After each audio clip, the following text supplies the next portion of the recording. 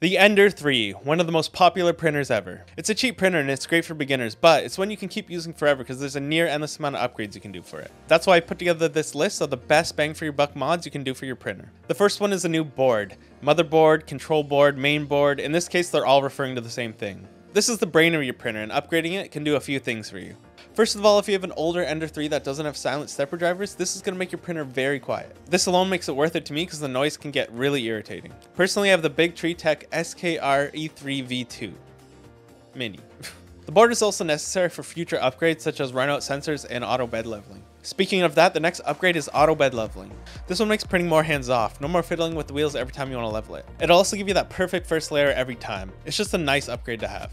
One of my favorite upgrades is these flexible PI coated textured steel build plates. Since switching to these, I've never had a problem with bed adhesion. Everything just sticks so well to it since the textured surface grips onto the prints. It also releases so easily once it's cold, it often just lifts right off, or it just might need a little flex to it. I switched to these on pretty much all my printers. The next upgrade is a Capricorn tube. Capricorn tubes have much better tolerances and a slicker surface to prevent any friction on the filament running into the hot end. It also handles higher temperatures without degrading. The stock PTFE tube your printer comes with releases toxic gases when it gets too hot.